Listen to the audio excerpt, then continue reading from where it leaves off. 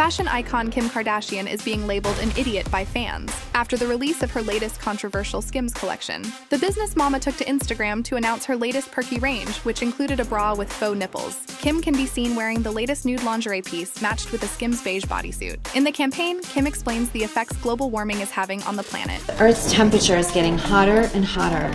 The sea levels are rising.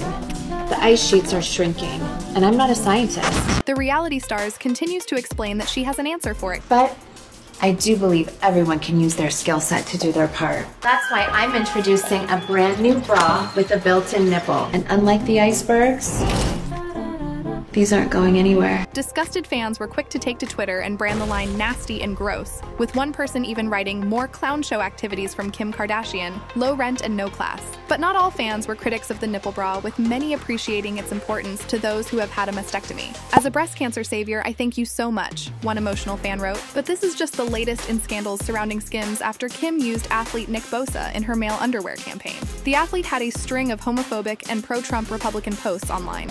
Nick Bosa has been handpicked by Kim to be one of the faces of her new Skims men range, and his controversial past might ruin her success. Kim has stepped into her directing bag, launching Skims men after the women's range was a hit. She told GQ that typically men would hear their girlfriends or their wives talking about Skims, so she decided to extend the one-off men's pieces into a full range of athletic underwear. To promote the brand, Kim brought in an all-star cast, including Neymar Jr., Shai Gilgeous-Alexander, and NFL player Nick Bosa. Fans flooded the campaign with love for Bosa, with one saying, "I've never wanted to eat another human so badly, like gobble him up immediately." And Kim, you knew what the girlies needed. However, others were quick to point out his past. Nick's internet use has riled many people up, as fans have discovered posts outwardly supporting Donald Trump while dissing Beyoncé and Colin Kaepernick. He has previously admitted the NFL went through his Twitter account to delete anything that could get him in trouble.